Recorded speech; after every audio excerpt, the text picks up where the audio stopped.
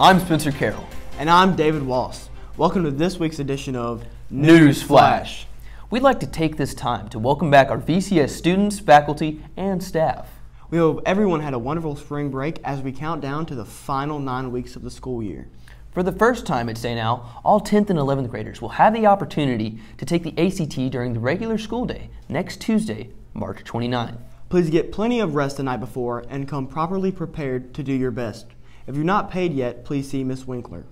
Inductions for the National Junior Honor Society, National Honor Society, and Mu Alpha Theta will be held Thursday, March 31st at the gym. Congratulations to all the current members and new inductees for their ongoing dedication to academics. Our 9th graders attended their class retreat on Wednesday at St. Michael's Catholic Church. It was a day full of peer ministry, small group discussions, and team building exercises. Thanks to the St. Al retreat team for planning a special day for these freshmen. Spring is always such a busy time of year, so please save these dates for these upcoming events. The Prayer Labyrinth, April 13th, Prom, May 7th, Athletic Awards, May 15th, Underclassmen Awards, May 17th, Senior Awards, May 19th, and the Baccalaureate Mass, May 23rd, along with graduation, May 24th. Last week, VCS took off for our annual spring break. With more on how students enjoyed the week, we go to Christine Wallace. Thanks, David. So, Ryan, what did you do for spring break? I played baseball with my friends, and we hung out a lot. So, Mason, what did you do for spring break? During spring break, I went to stay with my older brother, who's a college football player in Alabama. Just follow him around and try to shadow him and see what hopefully my future holds. So, Malachi, what did you do for spring break? I flew to Utah and we climbed the mountains. I went skiing. I saw some cool bison. Then we had to head back to Las Vegas during St. Patty's Day. It was pretty cool, some green lights, and yeah. So, Gabby, what did you do for spring break? Well, I went to Baton Rouge to compete in a dance competition where I competed my tap solo and 3 other groups, and I got some trophies and had some fun. Thanks, Christine. Now we go to Gabby Andrews with this week's Teacher of the Week. Thanks, Spencer. This week on Teacher of the Week, we're here with the newest member of the staff, Miss Emery. She teaches art and yearbook. So, what's it like being at St. Al so far? It's been a lot of fun. The kids are great. All the other teachers have been really nice. I like it a lot. And what made you to make the decision to teach here? Well, it just seemed like a really good opportunity to get a different environment and a different way to share my skill and just see what the kids can teach me. Thank you. Make sure to say hey to her in the halls. Thanks, Gabby. Now we go to Will Keene with our St. Aloysius Sports Update.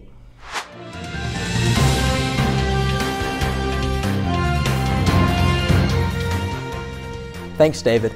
Our St. Aloysius track team will travel to a meet at Jackson Prep next Wednesday. We wish them good luck during this meet. The St. Aloysius boys and girls golf teams were scheduled for tournaments on Tuesday, but they were unfortunately postponed due to the bad weather. The boys played yesterday too at Clear Creek Golf Course in Bovina, and they will host a tournament next Thursday at Vicksburg Country Club. Our Flashes tennis teams defeated ACCS on Monday, and they were scheduled to play on Tuesday versus MRA, but they were also postponed due to the weather. They played Wednesday versus Madison St. Joe and Thursday versus Hartfield. They will play tomorrow in the Vicksburg Invitational and next Friday versus Copiah. We would like to wish them good luck in these matches. The Flashes baseball team unfortunately lost to Central Hines by a score of 5-2 on Monday. They finished off this week playing at Central Hines yesterday. They will also play there tonight and tomorrow. They will travel to Copiah next Tuesday, and they will host Copiah next Friday. There were tryouts last Friday for next year's cheer and flashette teams. Congratulations to all the new and returning ladies to these teams. That was your weekly sports update. Now we go to David Wallace with the weather. David?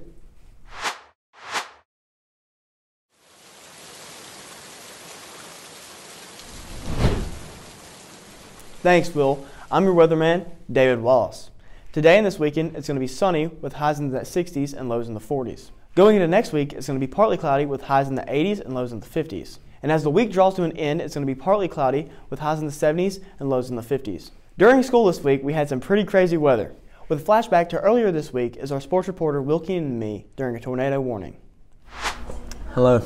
This is special reporter Will Keene here with our Newsflash weatherman, David Wallace. Yeah, if you can't tell, there's a tornado going on right now. We've been here for about an hour in this hallway. About an hour. Yeah, about an hour. Real windy outside, rainy. The St. Aloysius faculty was planning on letting us go home at 11:30, but just minutes before our dismissal, they decided that it would be unsafe to allow us to go home at that time. So we are currently waiting for the storm to pass. Stay safe out there, Flashes. This is Will Keene. It's your weatherman, David Wallace, chasing tornadoes. That was some pretty crazy weather. And now to Rachel with our saint of the day.